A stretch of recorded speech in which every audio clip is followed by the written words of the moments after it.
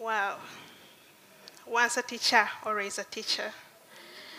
I'll start with just a few questions, and then after, I'll come to each one of you for an answer.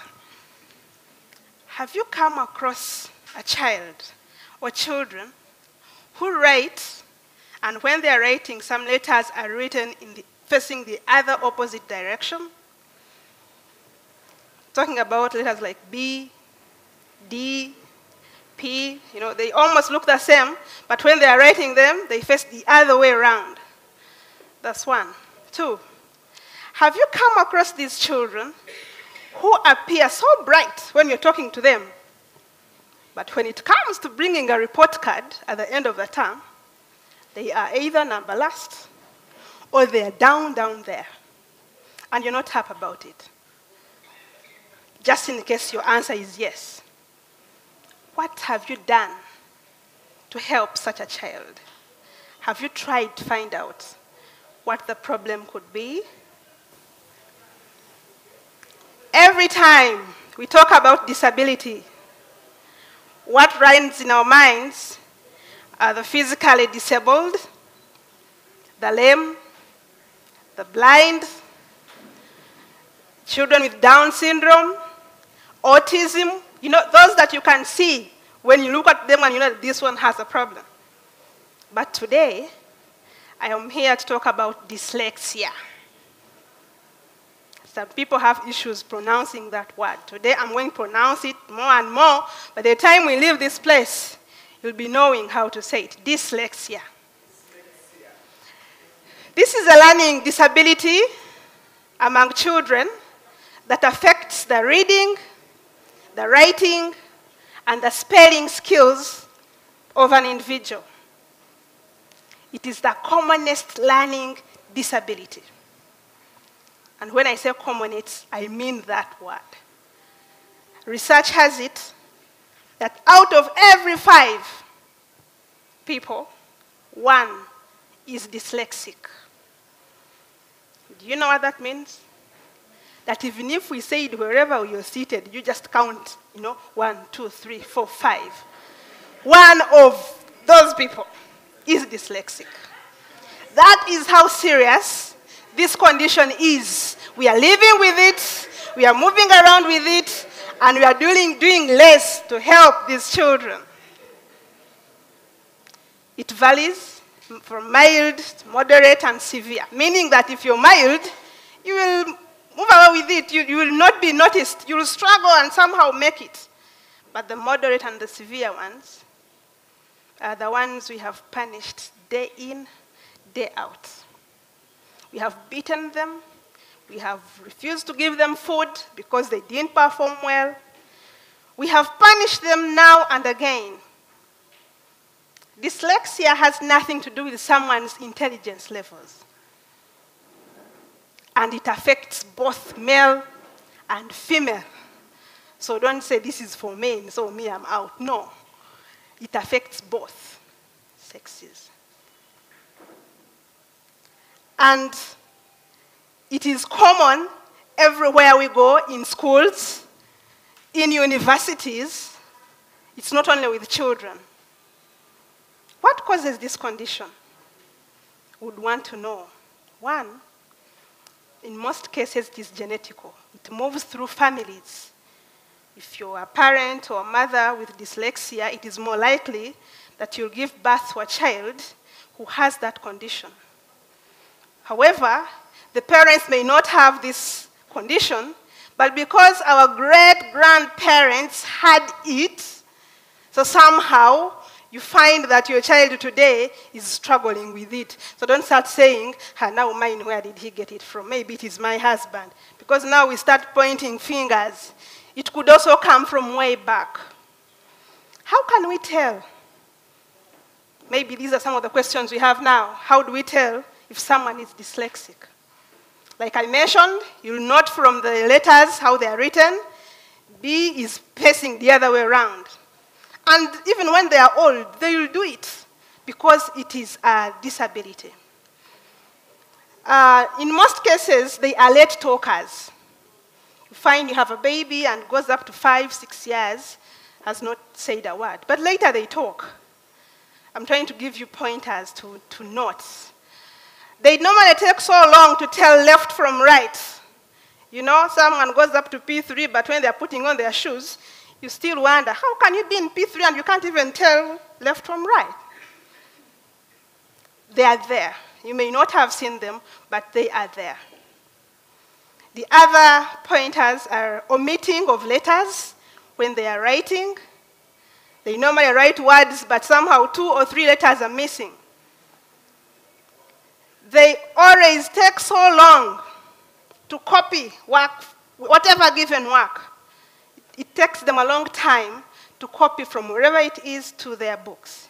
So this also follows them in examination periods, in doing exercises in class, and this is a situation they are going through for a very long time in case it is not attended to. In my journey with these children, I'll share with you an experience of Peter. Peter is a 12-year-old boy. He's in P6 now, Form 6. And one evening, he comes and tells me, Auntie Hope, I want you to help me. I want to escape from home. Help me escape. And I do not want to come back home. So I asked Peter, what's the problem? Why do you want to escape from home? And his answer was, I am tired of being beaten by my parents, our maid, and sometimes even my uncles whenever I'm doing my homework. And even when I go to school, I'm beaten by teachers for not completing work. I am laughed at by my fellow students because they think I am stupid. I am called all sorts of names, and I don't like it. Yet most of the time I tell teachers I know the answers, but my problem is writing them down. Do you see that problem? This boy is not stupid like he is being called. He has the answers. The problem is putting them down. There are many of us who maybe would want to do particular things, but you fail because somehow there's something that is stopping you from doing that. So this was Peter. Do you know how many other Peters are struggling out there? Can you think about it? Imagine in an exercise of 10 numbers in class, the regular child who we love to call normal will finish the 10 numbers in time and actually have some time to play around. But the dyslexic child will be on number 2 or number 3 when the teacher says, correct your books for marking. What happens when they go to mark? All of them are marked out of 10. Can you imagine if Peter was given extra more time to finish his work? Don't you think that would have been better enough? The same happens when they're doing examinations. You're given 3 hours, and after 3 hours, they tell you, pens down, stand up. The dyslexic child is still on page 1, and the other ones have finished. But remember, he is not on page 1 because he does not know. He is trying to impress the teacher by thinking so much, how do I write this? By the time he finishes thinking on the first page, it is time to go, to get out of the room. And what happens when evaluation is being done? Out of 100, everyone will be marked out of 100, even the one who did 1 page. Do you think that is fair? I think no. All we need is some little bit of patience with these children. Lots of probing, you know. Go to him and say, please, Peter, hurry up. We still have some few minutes to finish. And keep telling him. It is all we need. We need to do self-sensitization. If you are a teacher and you are dealing with such a child, what is wrong with finding out why this child is behaving like this? Yet when you're discussing, you say, you know, when we are discussing in class, he seems bright. But I don't know what happens when examinations come. Why don't you try to find out what actually happens? Maybe that can help. I'll still share with you an experience of a mother. Mothers have issues out there. Mercy has 3 children, and one of the 3 is dyslexic. She comes to me saying, I am tired. Rita has repeated 3 times in P7, in 3 different schools. But still, nothing has changed. I've tried to bring people for coaching. They coach her, they give her extra time. But still, the girl has failed. What can I do? Even the sister who is in P2 reads much better than Rita in P7 for 3 years, remember. Where is the problem? The mother doesn't know. The teachers who are telling that girl to repeat do not know. Can we do an extra sensitization? Can we try to sensitize ourselves when you see such cases? Today, it's Mercy struggling with her daughter. But I don't know how many of you out there are going through the same situation. It could be your auntie's child, your uncle's son, your neighbor's daughter, or even your wife's best friend's child. Yes, your wife's best friend's child is going through the same. Can we help these children? Here in Uganda, the examination board has a facility for those children, the dyslexic children. They always send transcribers to schools at final level to help read and write for these children because they know the condition that they go through. But where is the problem? The schools do not know. They only tell these children, repeat, try your talents elsewhere. Try your talents, you can imagine. Even when you try to tell them, please, you know, there's this facility, let this child be helped, at the end of the day, you know, your neighbor will send some people to help. They are still adamant because they want to appear in newspapers with flying colors, the best school in Kampala. And who is suffering? The parent who pays fees for 7 years. And at the end of the 7 years, they tell you, no, your child cannot sit your examinations from this school. After paying school fees for those years. I don't know if you have seen such cases, but I'm sure somehow that you have. How can we help out? This is a call. How can we help these children?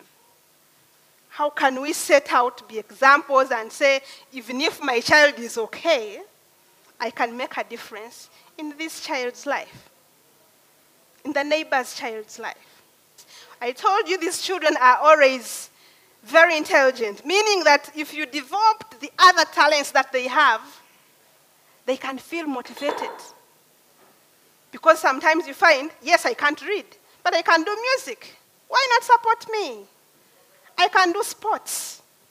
Why not support me? Because when they feel that they can do what they love best, they feel motivated. They feel they belong to a society where they won't say, even if you say, I'm stupid, I'll say, but for me, I can score a goal. For you, you cannot. Okay? And he will be telling the one who is very excellent in exercise, you know, in examinations and whatever. For me, I can do this. So for you, it's okay, continue with that. So let's develop the talents of these children so they can feel motivated and have the will to live instead of saying, help me escape from home. Go where?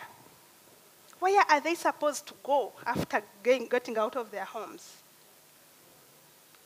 I will end with the dyslexic bright. I told you that if it is not attended to at an early stage, it grows with us. I happened to be one of the organizing members of this wedding. And the bride and the groom are well known to me and very good and very excellent. When you look at them, you can't think there's a problem. So on the wedding day, I happened to be one of the ushers in church. And when I was standing at the entrance of the church with the order of service books and giving out those who were entering, one of the maids comes and says, "Excuse me, the bride would like to talk to you." So I rushed and reached the bride. The bride tells me, "Please help me go to the altar and tell the reverend not to ask me to read because I cannot read well." You listen to that? This is someone who would contribute in meetings, speak very good English, and interact with so many people. But of course, immediately, I think it was luck that she sent for me. Immediately, I understood that this is dyslexia. So I rushed to the altar. I told the reverend, "Please, when the groom and the bride come, please let someone read for them," and they repeat on the mic. And then I'll explain to you later why we have to do it like this. And that is what was done. I want you to imagine if this bride got to the altar and then they gave her the book to read, and she cannot even say, "I, so-and-so, take you, so-and-so." Can you imagine what would have happened? Especially look at the side of the groom. It is better to understand it in that area. What have you married? What is this?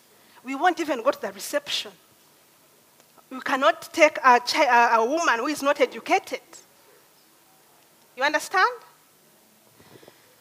But the problem was solved. And when we reached the reception and she gave her speech, no one would understand that she has this condition.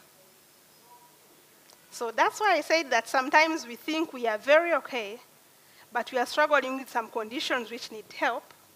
And it's always very important to seek out for help.